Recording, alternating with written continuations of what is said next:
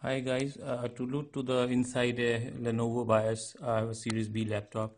There is a Novo key hole out here. I have to just use a pin, and there is right now the system is shut down. I'll press it through the pin, and then you can see in the system it starts to boot up. I haven't used the regular power button, and then you have this boot menu option that says normal startup, BIOS setup, boot menu, system recovery. System recovery is for the one key recovery, and if I select the BIOS setup and then hit enter, you see the inside a BIOS details comes up here. And if I use the regular arrow keys, the system changes here. So here you can use any of the options that you have, like administrative password, user password, HDD password. So if the admin password or the HDD password get lost, you'll have to go to the service center and change the motherboard. I think there is no way out. I found it anywhere in the net.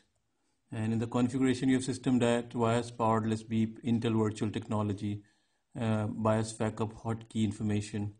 And if you need to change the boot sequence, then you need to go to the boot, and then you have to select the boot option that you need. Right now it's UEFI boot. If you need to select put two operating systems here, you need to change this UEFI option so that you can have a dual boot option here, and then you have the exit option here.